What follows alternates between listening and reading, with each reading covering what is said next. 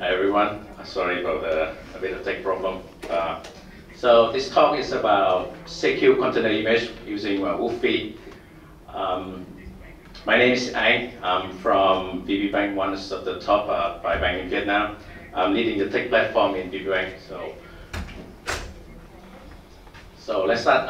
I will talk a bit about the context that we have at VPBank. So I'm running the platform engineering team, and then our goal is to provide the development team, the developer team, with a set of secure image so that container image so that they can build their application on top of it. So the goal of the base image is that they have to be secure. They have to be reproducible. They have the S-bomb, the software being a material. They must provide the view provenance so that you can confirm it that it's really view from ours. It has to be easy to extend for the app team so that they can add the dependency that they needed. And it must be low maintenance. Ideally, it should be almost like autopilot, that we don't have to touch anything about it. And it has to be get out of the developer's way so that your developer doesn't have to care about all the vulnerability in the base image. They can focus on building the application on top of it. And the base one, we will handle it by ourselves. So we have a few options to choose the base image that to build our app on top of it. The option number one is that you can build our own image from the traditional OS, like when you write in your own Docker file, like from Ubuntu, from Debian. This is using the traditional OS. The other option is that you can use the official image. The reason that I put official in quote here is that they're actually built by the Docker team, not from the Python team, not from Node.js or Go team. This is Docker team. They provide the official so-called image so that you can write like from Python. This is actually maintained by Docker. The third option is that you can use Google's distroless. This is an undistro OS that Google provided. They are very minimum, so that with a very dependency on it. And the last option is that you can build your own base image on top of a container optimized OS. One example of this one, it could be like Red Hat UBI or ChainGuard Wolfi OS, which is this talk is about. So I will go through all the options and I will compare the pros and cons of each option and why you should go with the one that I recommended here. So the first question you want to ask is that why do we need to build new OS? The first reason is that the traditional OS doesn't work. When you talk about traditional OS, you mean something like Ubuntu, you mean something like Debian. Why doesn't it work? Because they have their own release cadence. So when there's a new vulnerability, new CVE coming in, they will not release the image right away. They have their own release cadence, like every 3 months, every 6 months, or maybe once a year. They won't package all the patch or the fix until their next release. Could be next year, you don't know, right? And they were designed for desktop and server usage, which is different with our use case here. A lot of tools included by the application, which might be like the recent tool. For the tool to be included in the OS, it can take like a long time. The next option is the Google distroless. This one works for certain use case. I will talk more about it, but it's very hard to extend it. They are using Buzz View, which is a view tool by Google, and if you want to extend it, you have to ideally you have to extend the Buzz View pipeline. So the Wolfi OS is like this one. It's very similar to distroless of Google. In fact, the team that built Wolfi is also the same team at Google that built distroless. They left Google and then they built a new OS, undistro OS, this Wolfi one. It's similar to distroless, but instead of basing it on Debian and Ubuntu, distroless is based on Debian. So if there's new vulnerability happen in Debian and Ubuntu, distroless also have it because they are basing it on Debian. So it's like distroless, but based on rolling release distro. So there's a new patch coming in, new release coming in. They package it and release it right away. It's very similar to OS. But instead of using MUSL, they're using glibc. The reason for that is that glibc is very common. They're using Debian, they're using Ubuntu. And Pi use MUSL, but it's not really compatible with most of the software that we use. Most of the software that we use is using libc variant of glibc. And their view pipeline, to extend it, you can use RideJumper instead of extending BuzzNView. BuzzNView is a very difficult tool to use. So let's talk about the option of using the official runtime image. The size will be very based on the arbitrary base image that you choose, and they are not reproducible. The reason why is that Docker by default is not reproducible. Whenever you view it and you run it again, they will produce a different binary because they included stuff like view time and then it changes every time you run it, right? So you cannot view it today and then review it tomorrow and then they will be the same. It cannot. So it's not reproducible. They have their own release cadence, which means that when I view it, like will be every month, every 2 months, every 3 months, they have their own calendar. You cannot answer it. They are written with CV because, like I said, when they're using their own release cadence and there's new CV coming in, they don't care about it. Next time I view it, I release it, the fix will be included, but right now I don't care about it. So your image will have a lot of CV inside it. They have very limited SFORM support. SFORM is software bill of material. SFORM is like, okay, this image I included this library, this version, this library, so that you know that what's inside that image that you have. But the pros option, the pro is that it's very friendly. Everyone knows about this official image, and then it's very easy to extend it. Very different with distroless because to extend distroless, you have to know BuzzNView. So it has a lot of cons.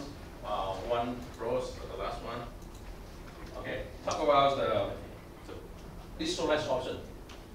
It works for certain use case. They provide a set of images that they supported, like Python, Go, Node.js. But other than that, you have to build it yourself. So it works for certain use cases. If you're using Node.js, okay, go ahead and use it. If you're using Golang, yeah, go ahead and use it. But if you use something else, you have to maintain it. And they're way on top of traditional OS, like I said before. They're basing on Debian. So if Debian has this vulnerability, this CV, distroless will have it. Distroless cannot fix it by themselves, and they have to wait for Debian team to fix the issue, the vulnerability. And then it will be included in the next release of distroless. And they are very hard to extend, like I said before, they BuzzNView, not exactly easy to extend. So if you want to include a certain library in it, you have to run a command to select that dependency and all of their sub-dependency inside it, the chain of dependency. And then you have to include all of that inside your image. So very hard to extend. So talk about the next option. How do you use your container image yourself? Basically, the container image is just file system layout. You specify the layout, some metadata on top of it, and it's very easy to create it. It's not that hard. So, a quick recap. What do we want from an ideal based container image? It has to be very minimum.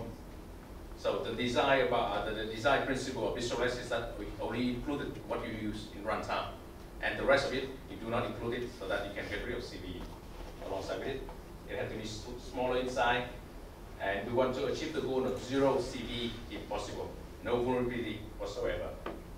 It has to be very easy to extend so that if a team they need a specific dependency, they can easily extend it. It has to be reproducible, like I said, if you view it today and then you run it tomorrow, you get the exact image bit by bit, 0101, like that.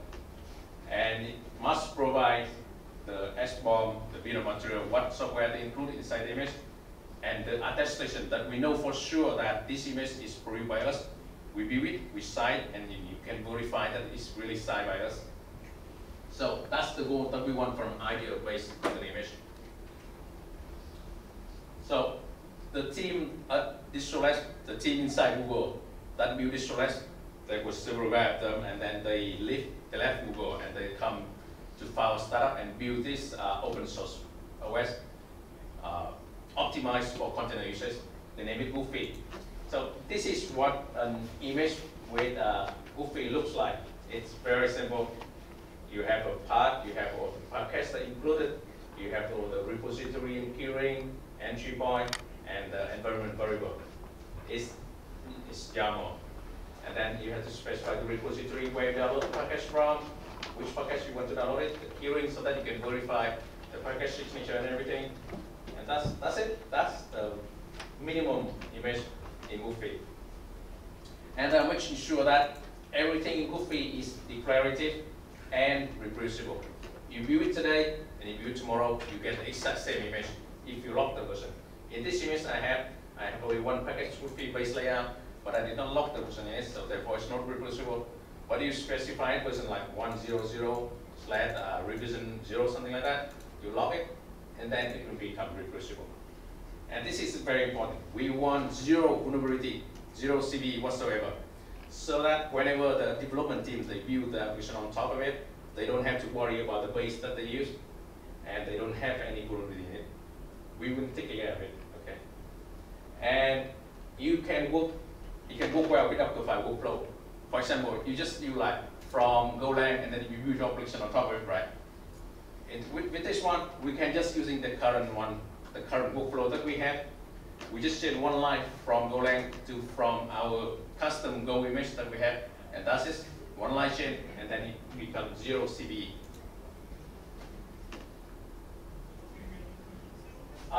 To extend a new package in Wolfi is also really simple.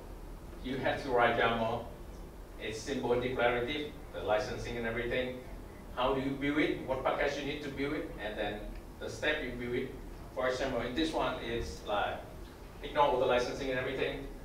You have the environment to build it, so that you have the VC bulk, you have SSL client, CA certificate, and then you just config, right? And then make it install, and then strip the binary afterward.